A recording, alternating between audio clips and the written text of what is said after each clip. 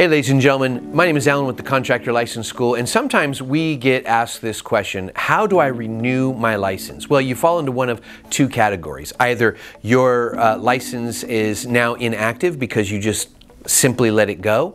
Now, if you let it go and you let it go too long and the marker is 5 years, after 5 years you lose your license forever and you got to go retake all the state exams and pass all those tests. Now, if you're coming up to that due date, you should pull it out, look at it, see when it's due.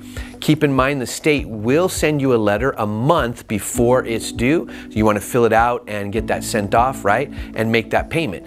But basically, if your license is active and you're just continuing in that active status, you're going to fill out the form, send it back to the CSLB, pay your $450, and boom, voila, right? Now, if you're inactive because either you didn't pay, and so you missed that due date, you're going to see a $650 fee, right, that you're going to have to pay.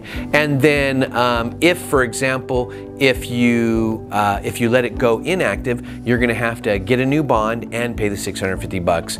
And that's basically it, ladies and gentlemen. So when you're ready to activate or get that, continue that activation, give us a call. We can help you out. And by the way, if you have any questions, go down and go to the comments below, ask those questions, and that'll help us to also produce some more good quality content for you. Don't forget to hit subscribe. We look forward to helping you out and seeing you reach that high level of being a powerhouse entrepreneur that runs a construction company and taking care of their life and family. Talk to you soon. Bye.